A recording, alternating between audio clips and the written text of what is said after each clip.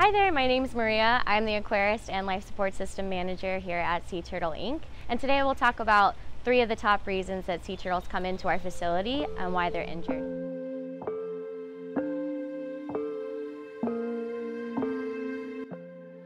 A lot of times they'll come in because of entanglement. So that's meaning either their flipper or other parts of their body gets entangled in some kind of fishing line or some kind of fishing net.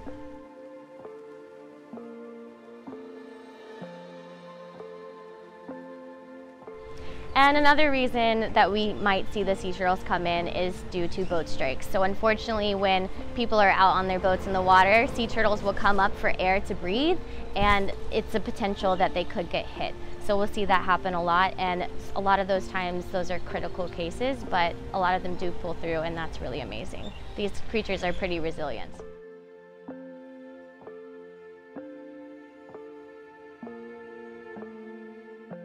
You'll also see them get stuck in the jetties. Those are rock formation that's out by our shipping channel, and when they go to eat some of the algae that's growing on those rocks, they'll actually get pushed over by the tide or the waves, and sometimes they'll get stuck in those rocks and have some kind of abrasion on their plastron or on the top of their carapace. And people will find them when they're walking around on the jetties and call them in, and we'll go get them.